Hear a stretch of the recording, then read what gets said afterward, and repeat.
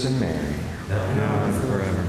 Today we celebrate this memorial of Saint Ambrose, Bishop and Doctor of the Church, and the responsorial psalm, which is applied to David, King David, can be perfectly applied to Saint Ambrose by just substituting his name in there. I have found David, Ambrose, my servant. With my holy oil I have anointed him, that my hand may be always with him, and that my arm may make him strong.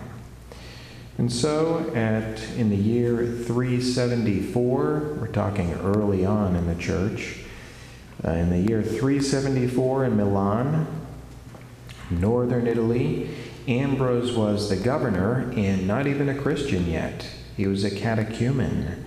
When the archdiocese was looking for a new bishop, I guess the former one had died, and by popular acclaim, St. Ambrose was chosen.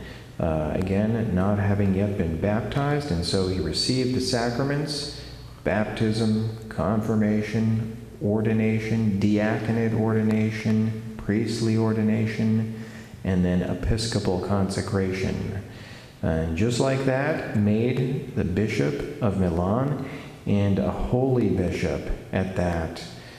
He was filled with courage and wisdom. That's what we mention in today's opening prayer. These two attributes of St. Ambrose.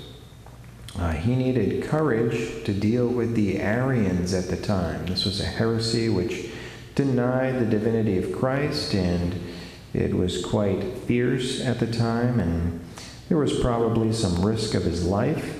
But he also had wisdom and prudence on how exactly to go about dealing with that in order to save as many souls as possible.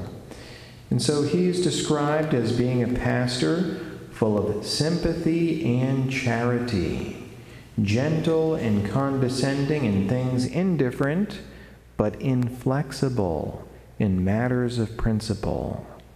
You see the wisdom and the prudence and the goodness there, full of sympathy and charity, gentle and condescending in things indifferent, right, in which one can hold various opinions, but inflexible in matters of principle.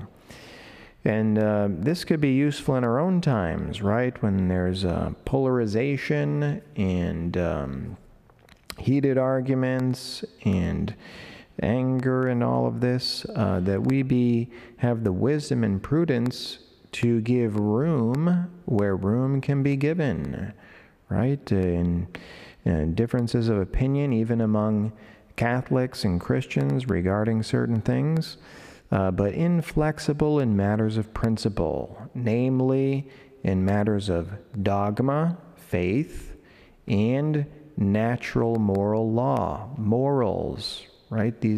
There are some things that the Church considers to be non-negotiables, right? Just as an example, abortion and marriage between one man and one woman. The Church actually calls these things non-negotiables. So in those type of things, we need to be like St. Ambrose, courageous and inflexible, but always having charity, always looking for what is best for souls.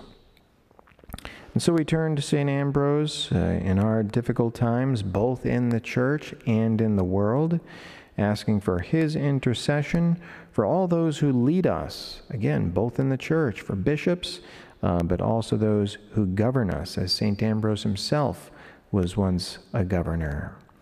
St. Ambrose, pray for us. In the name of the Father, and of the Son, and of the Holy Spirit. Amen.